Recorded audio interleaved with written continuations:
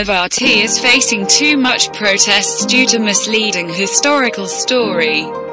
The protesters want government to ban Padmavati, but Supreme Court has denied to ban Padmavati and gave all the responsibilities to CBFC, Central Board of Film Certification, whether they want to release it with cuts or without any cut. According to our reports, government has given CBFC instructions to delay Padmavati release.